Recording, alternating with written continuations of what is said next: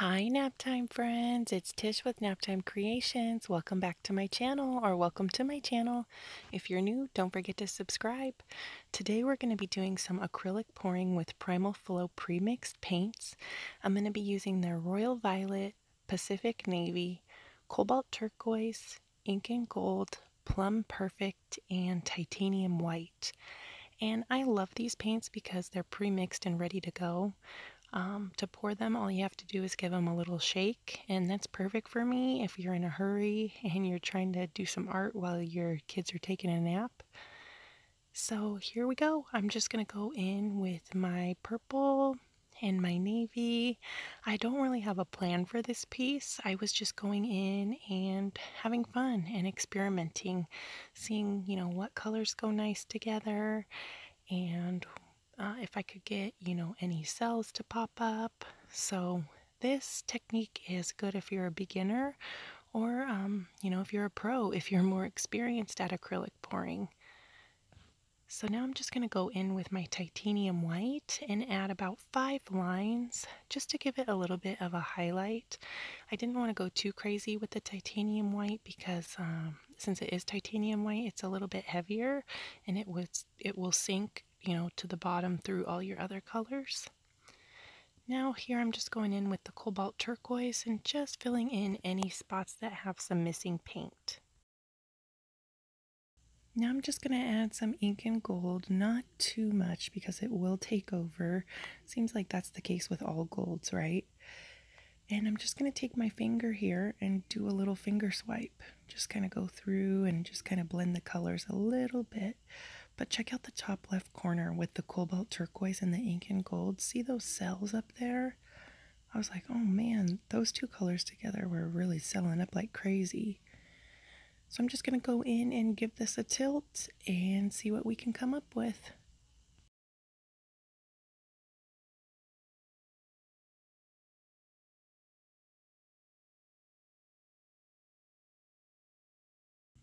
On this piece, I was going for the look of a lot of lines. I've been really digging pieces with lines lately, and I was going to try to pour that section on the top left with the cobalt turquoise and the ink and gold where the cells popped up. I was going to try to pour that off, but I didn't have enough paint on here. But you'll notice my bins, see, they're totally empty from when I peeled my paint skins and I made a rose out of the acrylic paint skins. So I'll link that video down below if you haven't checked that out, and I'll put a little iCard right here. It's really fun, and I ended up making a pretty big rose with those acrylic skins, and I ended up turning it into a pen. So that was a fun video. You could also like turn them into actual roses and put them in a vase. That would be pretty too. So I'm really loving this so far, but the cells, I do not love that section. So I'm going to take a glove and blow it up and try to do a balloon dip or a balloon smash. See that section? I don't like it, but I'll bring you in for a little close-up. Look at that ink and gold. Ugh, it's so pretty. I love it. It's very, very, very metallic. It goes really nice with basically every color. I like this little section too. It's got all the colors.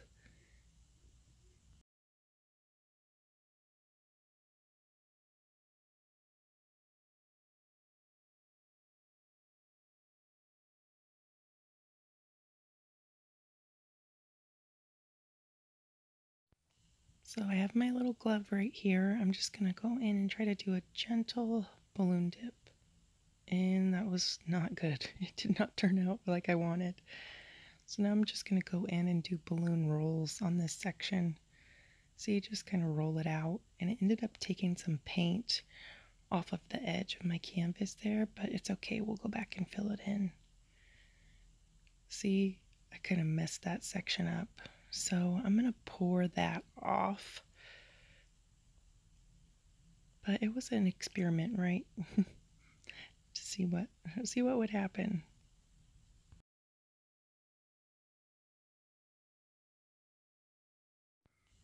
But it's nice it was up by the edge so I could pour it off pretty easy.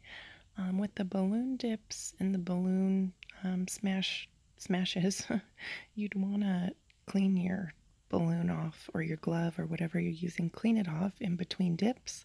That's what I was doing with that little paper towel over there.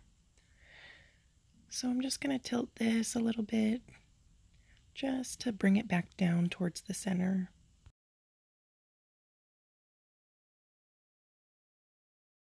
And that's all I'm going to do to this one. I don't want to tilt it anymore. See, the white is kind of breaking up a little bit. That's from stretching out your paint too much, so I didn't want to do any more tilting on this. But I'm kind of liking it. What do you guys think about this one? I really like it more than what was on there before, so that's good. And I had 3 fails when I was doing resin yesterday, so I was like, I gotta try to make something that's semi-decent looking. Oof, you know, resin's like, you have an idea when you do resin, and then resin's like, nope, that's not happening. That's what happened to me yesterday, but at least I learned from it. I swear every time I do resin, I learn something. But let me know what you guys think about this one down in the comments. I'd love to hear from you. I hope you guys are all having a great day, and if you're new, don't forget to subscribe. I will see you guys on Wednesday for another video. Bye, guys.